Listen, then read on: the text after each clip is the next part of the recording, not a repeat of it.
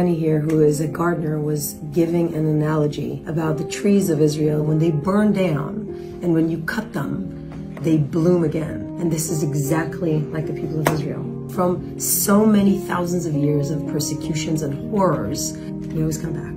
We always bloom again. Avraham has been kidnapped for nearly 3 months. And Alexander Lubanov, he's 32 years old.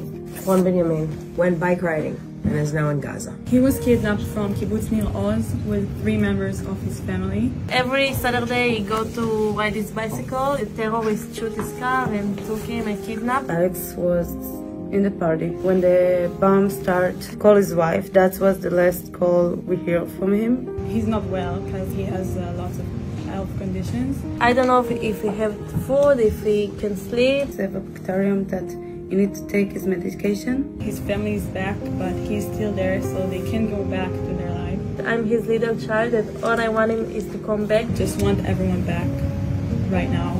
If he will be dead, there's no way back, and now we have the way back. Michal, his wife, need to get born. He need to be there to see the new child, and I need them. We all heard about the hostages and the hostage family, but it's an entire different experience to meet them and see the pain in their eyes.